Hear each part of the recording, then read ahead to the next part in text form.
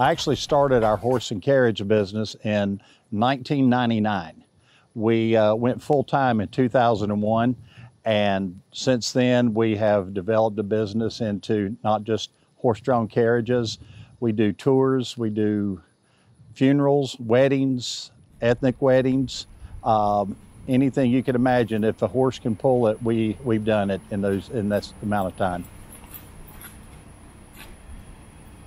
Parts of this that are very hard. This is not an easy business, but there are parts when you get to that point where there's a lot of enjoyment out of it. We do a lot of weddings. We see people on their best days.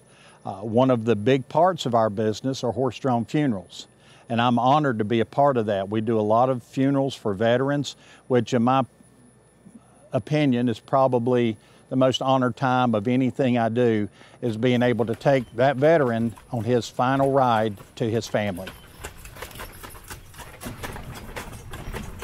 I love to do 5-year-old princess parties. You show up with a big pumpkin carriage and they have a princess there. They are literally living the dream, and they buy wholeheartedly into that. So to see their eyes, that's always great. Another uniqueness is we have not kept all of our eggs in one basket. We do a lot of tours. We do tours in Charlotte, Southport, North Carolina, some different places around on just a occasional maybe holidays. A few of our biggest clients that we work with year after year. We do all the carriages at Christmas for the Billy Graham Library.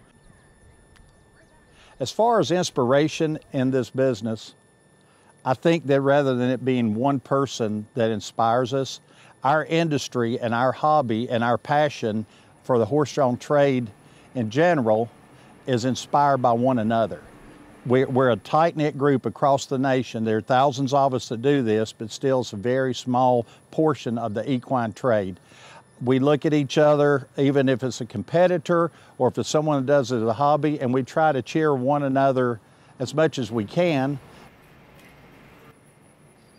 I would say the proudest moment since I've been in the horse-drawn industry was when I was able to carry my mom and my dad to their funeral, the final resting place, graveside.